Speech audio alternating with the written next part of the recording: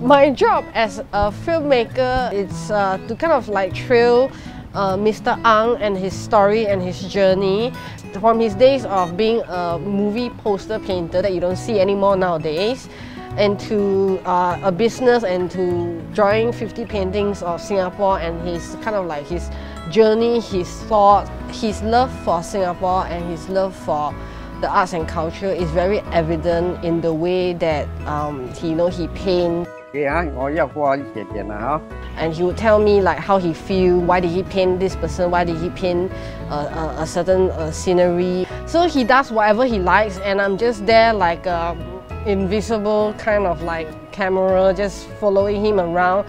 One of the things that I hope that people can come to realization is that no matter what you do in life, whether you are involved in arts, if you are passionate about something, you definitely can go for it and achieve it. Like for Mr. Ang, his passion can drive him towards creating a business, contributing to society by painting 50 paintings of Singapore. So I just hope that people will come to the film screening, the exhibition, and buy a coffee table book where they can bring back the 50 paintings and have like a record of the memories of Singapore in their house. I think that would be a really awesome thing.